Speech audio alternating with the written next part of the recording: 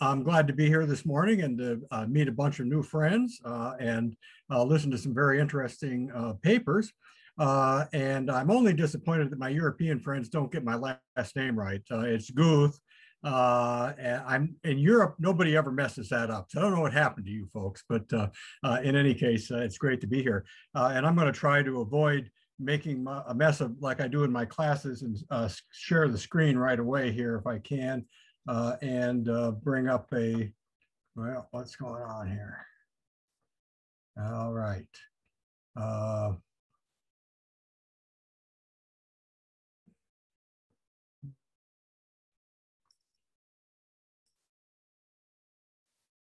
Okay. I've been interested in the American populism for quite a while now, and also been doing work on European populism and the connection of religion to populism in both contexts. This project got started back a few years ago when a group at Calvin College got a grant to study the relationship between evangelicalism, American evangelicalism, and populism. They did a very thorough study, both of political elites, and my job was to kind of look at the mass public in the United States and see how religion, and especially evangelical affiliation, evangelical beliefs influenced adherence to populism. Unfortunately, the answers that I found were not the answers that many of the academic sponsors of the project hoped to get. I discovered that in one way or another, in 2016 at least, the evangelical community was very much adherents of populist ideology in a whole variety of different dimensions, and that this really kind of helped explain why they were willing to vote for a candidate who was so far different from them, both religiously and morally. This was, of course, something that was not unexpected by me, but came as a surprise to at least some of the sponsors of the research. My interest was a little bit broader than that. I was interested not only in the way evangelicals reacted to populist ideology, but to how other religious groups did as well, and also to try to identify the various aspects of religion, what we sometimes call the 3 Bs, belonging, behavior, and beliefs, which of these were most powerful in influencing the response of religious people to populism. I want to start by looking at our general research question: what role does religion play in the rise of American right-wing populism? I'm not going to look at left-wing populism because right-wing populism is what we deal with here primarily in the United States. And of course, they're looking at the background of theories of populism. There are basically 3 different approaches. One, which finds populism arising primarily from various kinds of economic stress, globalization, the dislocations of traditional communities, economic communities. Populism is an expression of economic discontent. This is an approach that dominates most journalistic treatments of populism and some scholarly work as well. But most of the scholarly work on European and American populism has tended to take the form of cultural theories, which see populism, especially right-wing populism, as the result of some kind of cultural resentment, especially against immigrants, minorities, or cultural elites, or as kind of a reassertion of traditional identity, national identity, if you will. There are some scholars who try to combine them. Danny Roderick, who's a famous economist at Harvard, has put together a kind of combined theory which sees cultural expression resulting from economic dislocations. And so he puts these 2 approaches together. In any case, in most of these theories, religion does make a kind of cameo appearance. It does appear in one way or another, but it's very seldom taken very seriously as an important independent influence. And if you want to have just a quick, brief treatment of some kind of underlying perspectives. You have a kind of Marxian answer that religion is the opiate of the oppressed or the proletariat or the economically distressed, and that therefore, when you see any kind of religious connections to modern populism, it's purely epiphenomenal. It's not causal. It's just kind of a marker of distress. And indeed, some American theorists argue that religion is used by elites to create a kind of false consciousness to divert attention away from real economic woes.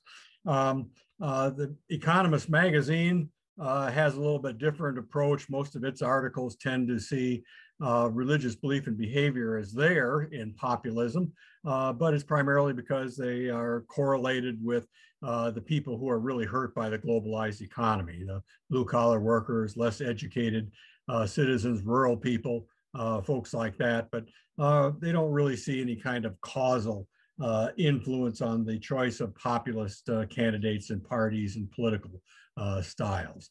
A lot of European scholars have noted that right-wing populist groups have recently begun to use religious symbols as an assertion of kind of national identity, especially in opposition to Muslims or other religious minorities, but without much attachment to traditional religious belief or behavior.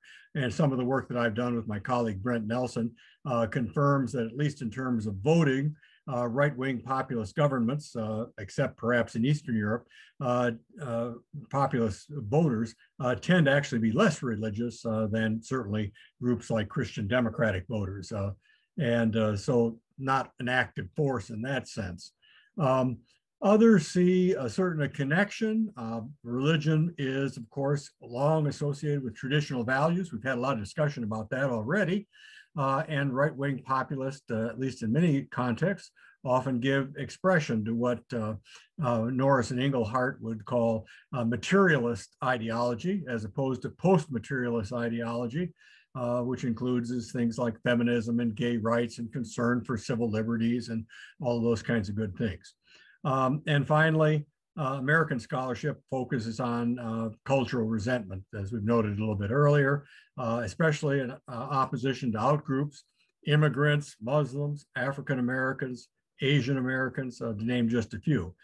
Sometimes this is seen by American scholars as white identity. Sometimes it's Christian nationalism, sometimes white Christian nationalism. All of these are often tending to get at pretty much the same thing. And we're going to incorporate a lot of these in our analysis with empirical measures. But first, we have to define what right-wing populism is, certainly in the American context and probably elsewhere as well.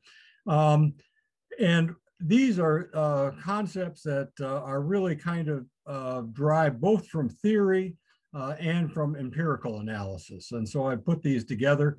If you're interested, I'll be glad to send you the paper with a lot more details on how these were derived. But there's a rough consensus among many scholars of populism that populism is a thin ideology, and it has more to do with perceptions about the nature of the political system than it does with any kind of ideological content.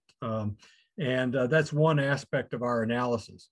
One of the dimensions of populism that we're looking at is what I call majoritarian rough politics. And this is basically an argument in favor of majoritarian popular sovereignty. Majorities ought to rule, minorities ought to submit. This kind of majoritarian rule is usually through a charismatic leader who embodies the real people in a society, and often uses what I've called the rough political style. Little concern for civil liberties, willingness to engage in harsh political discourse, all the kinds of things that we sometimes think of as characteristic of Donald Trump's political style, but characteristic of populists the world over. There are three other dimensions that are often put in this kind of thin ideology category. Distrust of politicians. Populists don't trust political elites. They also see their society because of the betrayal by political elites as being in a state of decline. The good old days are disappearing. There's a sense that both the country and its citizens have seen a better better days. And another important element is distrust of experts. Populist ideology generally wants to put a good bit of emphasis on the good sense of citizens and reject scientific findings, journalistic analysis, bureaucratic expertise. And so those are three other thin dimensions of populist attitudes. But as many scholars have pointed out, these traits, thin traits, always get combined with thicker ideological themes that are directly related to public policy. Those are different on the left and right. In the case of right-wing populists, these include a reassertion of national identity. In most societies, that includes rejections of limits to national sovereignty that are posed by multinational commitments. In Europe, populists generally don't like the European Union. In the United States, we don't like the European Union, but we don't like all of the other international organizations to which previous American administrations have committed us to. National identity politics usually valorizes traditional majority ethnic culture and norms, and sometimes that gets historic religious traditions in. That's often seen in anti-immigrant sentiments, nativism, preference for white political power, certainly anti-Muslim sentiment, both in Europe and America. In the American case, Theta Scotch Bowl, for example, sees ethno-nationalism and Christian conservatism as the twin pillars of Trump's populism. Whitehead and Perry combine this into Christian nationalism. So we're going to have a big, broad combination of these factors that we're going to simply refer to as white Christian nationalism. Social traditionalism, which we've already mentioned, and this takes the form of moral traditionalism, sexual chauvinism, anti-feminism, or emphasis on law and order. Ronald Inglehart famously has argued that populists reject post-materialist values in favor of materialist ones, or Hugi and Marx use green alternative libertarian values are opposed by populists who favored traditional authoritarian ones. Lots of different terminology, but it's clear that conservative populists are uncomfortable with new moral frameworks and their advocates. And this is true, as scholars have discovered, both in Europe and in America. So we're going to look at social traditionalism as one other dimension of populism.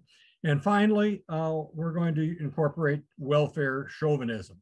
Many of you are familiar with this. This is a concept European scholars use a good bit and has become a major element in the agenda of populist radical right types.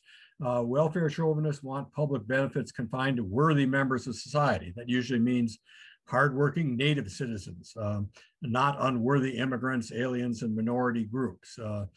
As many scholars have noted, these attitudes tend to fester when economic and cultural diversities increase in a particular society. And in contexts like the American case, they often become racialized.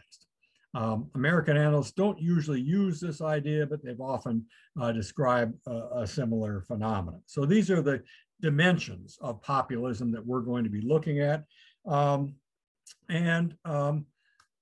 In order to do so and to get a purchase on the way American religion influences the response to populism by different religious groups, we're going to use two different broad theoretical perspectives on American religion. And we've kind of introduced all of these, both of these in our earlier discussions. One of these is what we call ethnocultural or ethno-religious theory. This is a theory that has been given a lot of attention by American political historians. It argues that American politics has always been defined by competing ethno-religious groups that have constituted the building blocks of American party coalitions. And to make a long story short, the older British and Western European Protestant traditions have usually been at the core of the Republican and conservative side of the political spectrum, and ethno-religious minorities, whether Catholics, Jews, Black Protestants, or now Muslims, Hindus, Buddhists, have always preferred the Democrats. And although these kinds of ethno-religious coalitions have changed over time, journalists and scholars today still often refer to Jewish vote or the Latino Catholic vote or the evangelical vote. And so we're going to look at how the combination of ethnicity and religion, which is hard to separate in many cases, whether those divisions still define the response to populism or not. Another theory, which has also been introduced by many of the previous presenters, is what is known in the sociology of religion as restructuring theory, sometimes popularly known as culture war theories. And this is primarily made famous by the work of Robert Wuthnow and James Davis and Hunter, who argued that the old ethno-religious traditions are not as relevant anymore as they once were to American politics. That the day we have the theological lines between people who are orthodox or conservative or traditionalist on one side and religious progressives or liberals or modernists, whatever the term you want to use, on the other side. And it's really these new theological formations that shape religious politics. Thus, the orthodox, if you will, from all traditions tend to vote for the Republicans, and the progressives from all traditions tend to vote for the Democrats. And the inroads of secularization have added an increasing number of the nones or the unaffiliated to the Democratic side, especially if they claim a secular or secularist identity. And here I'd refer you to the very fine recent work of David Campbell, Jeff Lehman, and John Green, three of my longtime contributors who have written a very fine book on secular identity that just came out this spring, I think. As we're going to see, both the ethnocultural and restructuring perspectives help provide some insight into the religious location of right-wing populist attitudes. Let's get to the actual study itself. We're going to be using the 2020 American National Election Study. Some of you know that this is the sort of gold standard for American electoral studies, and it has very useful attributes for us. We're basically replicating the work that we did in 2016 and asking a very important question. What has changed in this sort of populist framework over the 4 years of the populist Trump administration? We might expect that we might have some differences in the way religious groups have responded to the themes of conservative populism because of the experience of those 4 years. The ANES has a very wide range of measures for tapping populist traits, allowing those traits that I talked about above to be measured by a very broad multi-item score. So I won't be able to go into depth, but almost all of these scores that measure these traits are made up of 10 or 12 or even 20 different variables that are very highly correlated with each other that provide a very broad and very strong measure of that particular trait or variable, if you will. The ANES also has good religious measures to allow us to test both the ethnocultural and restructuring approaches. It has good religious affiliation, religiosity, and religious belief measures, which again are all measured by multiple items. And so we're not depending upon just one item or two items to tap any of these. I might have one caveat here. Unfortunately, the version of the ANES that's out right now does not have detailed denominational measures for Protestants. That'll come out later. And so we're using a couple of shortcuts in order to estimate who's evangelical Protestant and who's mainline Protestant. But I think our results would be even stronger if we had a little bit better measure of religious affiliation available. Those will come a little bit later, and we'll do some revision when that takes place. We're going to have some correlations here and some OLS regression, and I'll explain those for the humanists in our midst as we go along. Here we have a table which simply looks at the correlations between religious variables and the dimensions of conservative populism. And I want you all to take a very careful look at each of these coefficients. And seriously, I will explain exactly what's going on here. There's a lot of data here. But what we are looking at is simply the relationship between each of these variables and the different dimensions of populist attitudes. We go across the top. These are the different dimensions. All of these are very detailed measures which have lots of variables in them. Majoritarian rough politics, distrust of government, distrust of experts, declinism, white Christian nationalism, traditional values, and I've got to see if I can move some of the people here, welfare chauvinism.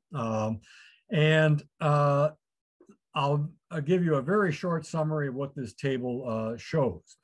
On most of these measures, as we found in 2016, there's a very clear division between white evangelical Protestants who score most strongly on most of the populist traits.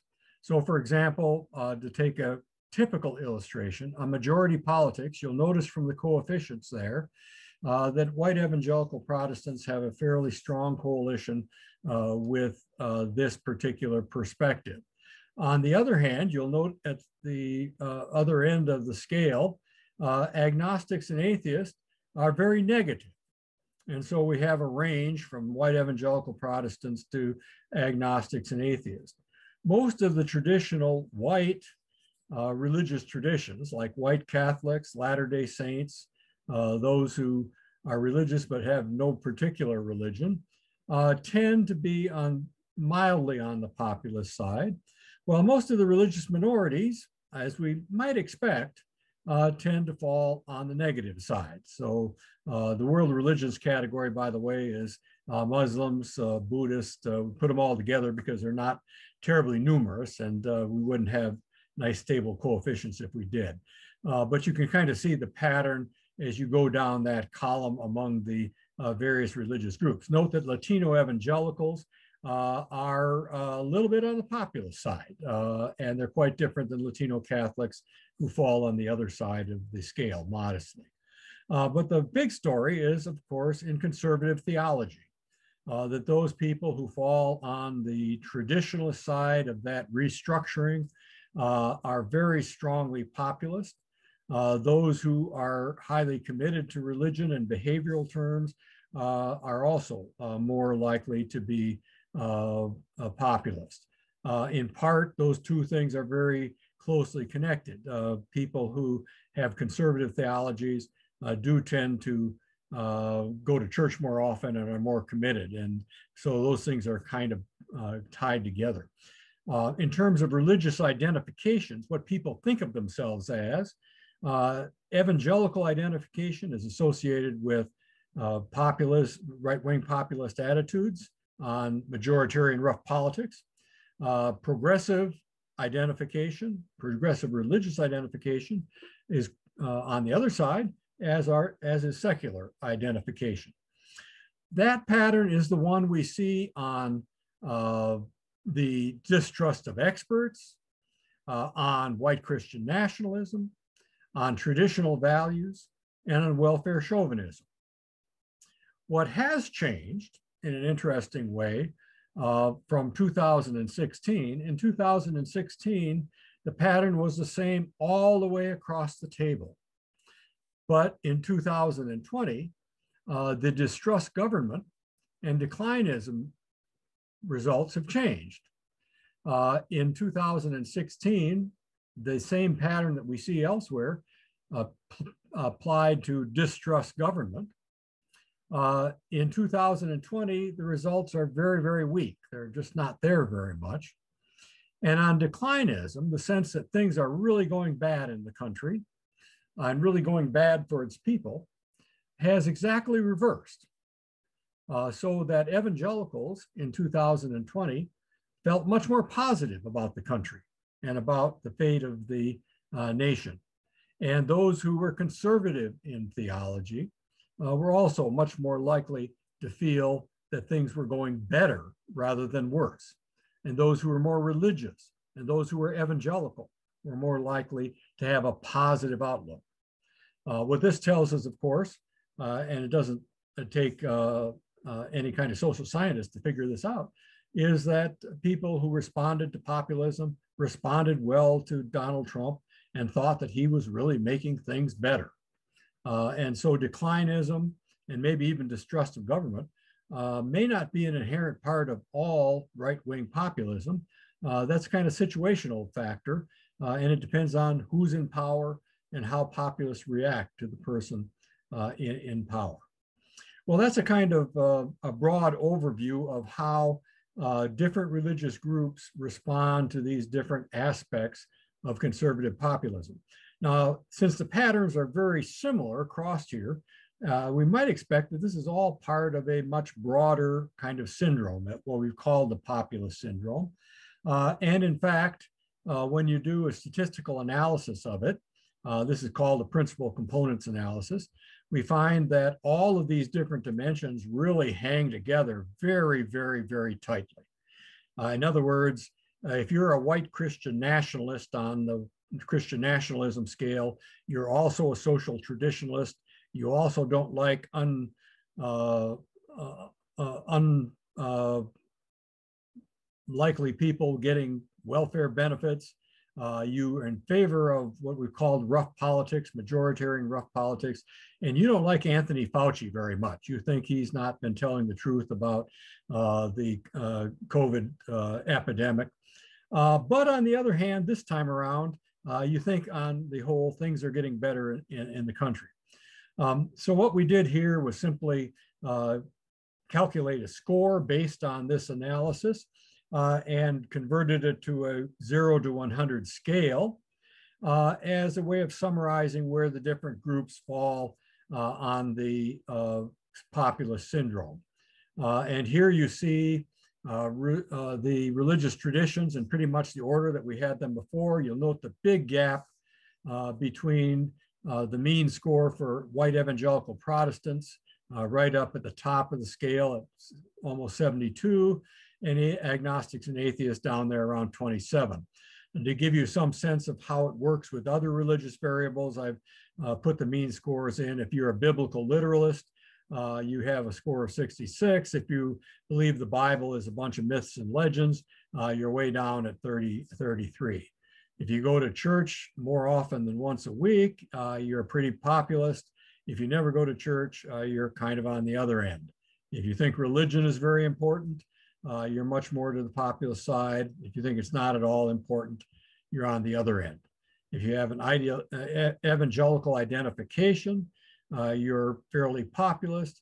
If you have a secular identification, you're quite anti-populist. So we can see religious groups do divide both in terms of ethno-religious tradition and in terms of these restructuring questions of conservative versus liberal religion, however you want to define that. Finally, our final bit of data analysis here is looking at how these religious factors intermesh with other social and political factors. We've got the correlations there of our scale, populism scale, right-wing populism scale, with all the religious variables down the first column. And in the first model there, model 1, all religious variables, we've used a regression to predict the populist syndrome on the basis of the various religious variables. And what we find is not unexpected, that conservative theology is by far the best predictor of adherence to the populist syndrome, if you will. Being an evangelical and an evangelical denomination adds a little bit to that. Being a white Catholic or a Mormon adds a little more. Mainline Protestants on balance tend to be a little more populist. And then we see most of the other religious groups kind of wash out. Black Protestants actually become more anti-populist once you take their conservative theology into account. And so that's a very helpful finding. Religious identifications tend to be greatly reduced because theology picks up all that influence, but there's still some impact of being self-consciously evangelical in religion, or being progressive in religion, or being a self-conscious secular person. This is interesting in part because it explains a good bit of the variation in populist attitudes. Down at the bottom, we have what we call the adjusted R-square, which tells us that about 4/10 of all of the variation between individuals in populist adherence is explained just by their religious characteristics. And that's pretty powerful as social science goes. In Model 2, we add in the impact of demographic variables. And here we picked the 4 things that are most often seen as powerful political influences. Education quite clearly has an impact. The more educated you are, the less populist you are. If you're female, you're less populist. Interestingly enough, income has absolutely no net effect. The coefficient is 0. So once you take education, female, gender, and the various religious characteristics into account, income completely washes out. And interestingly enough, all these important demographic characteristics add very little to our explanation. Adds only 2% of the variance explained. And you'll notice the coefficients for the religious variables change hardly at all. That tells us that they're basically independent of all of these social demographic factors. Finally, we want to see where all this kind of fits into traditional political variables that political scientists use all the time, like party identification, which we always find is the most powerful predictor of presidential votes, and ideological identification.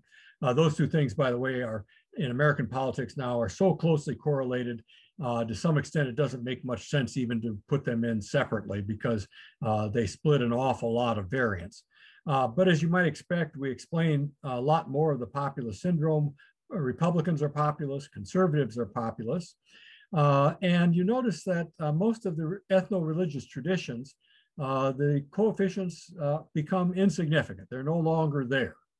And that tells us, of course, that in a lot of ways, our religious traditions are baked into partisanship. To say one is an evangelical Protestant is to say that one is a Republican. To be an agnostic and atheist is very likely to mean that you're a Democrat. And so the party identification absorbs those coefficients. But note that conservative theology still stays significant and fairly strong. In other words, it does add to our understanding of who adopts these populist attitudes, as does the progressive and secular identifications, which tells us a little bit about who opposes it, and some of the demographics also continue to work to some extent. But one of the interesting things here is that if you are going to predict the vote for Donald Trump in 2020, political scientists traditionally would say, you put in party identification, that's going to be the most powerful predictor, and then you put in conservative ideology, and that's going to come in next, and any other kinds of residual influences of attitudes probably won't have any effect at all. If you do that here, and you do what we call a stepwise regression and allow the variable that explains the most variation to come into the equation first, it's the populist syndrome that comes in first. And this tells us that there's something to populism beyond simply partisanship and ideology. It hasn't been entirely captured in the American scene by Republican Democratic identification or liberal conservative identification. Okay, what really matters here? Well, the key dimensions of conservative populism exhibit a lot of continuity since 2016, but there are some changes. Most of the things that constituted populism in 2016 are still present 4 years later. Majoritarian rough politics, disdain for expertise, white Christian nationalism, social traditionalism, and welfare chauvinism were, if anything, more tightly integrated into an ideology than they were in 2016. On the other hand, declinism had yielded to optimism about the national condition. Both of these results probably reflect the impact of the Trump administration, which constantly emphasized the central populist themes on the one hand, but provided hope for the national future to its supporters on the other hand. Similarly, the religious contributions to conservative populism look very much the same as they did in 2016. Evangelicals are still the religious vanguard of right-wing populism. Agnostics, atheists, and secular citizens are the vanguard of the resistance, if you will. The older white mainline Protestant, Catholic, and LDS traditions provide some modest populist support, while ethno-religious minorities are on the other side. But within almost all religious communities, and this is increasingly the division between traditionalist or orthodox people and progressive or liberal or modernist people increasingly defines the response to populism. In other words, we see this restructuring division between religious conservatives and religious liberals extending beyond white Protestant and Catholic environments into other religious traditions. So you find, for example, that among Hispanic Catholics, those who are more traditionalist were more likely to vote for Donald Trump and more likely to have populist attitudes. Still not a majority, but we see that kind of division beginning to take place in traditional ethno-religious groups that have previously been monolithically democratic in many respects. As these tendencies feed into the party system, we understand why the Republicans have increasingly exhibited these populist tendencies, but especially in terms of style, what we call rough politics element of populism. And this isn't necessarily captured by just partisanship and ideology. So looking at this data, I'd have to say that we're looking here at the way in which various kind of long-term divisions, which in the American public have been evoked and activated and made salient in the American political process. And I think all of this suggests that right-wing populism is going to remain a powerful force for at least the foreseeable future in American political life. Thank you, and I hope I didn't go on too long here.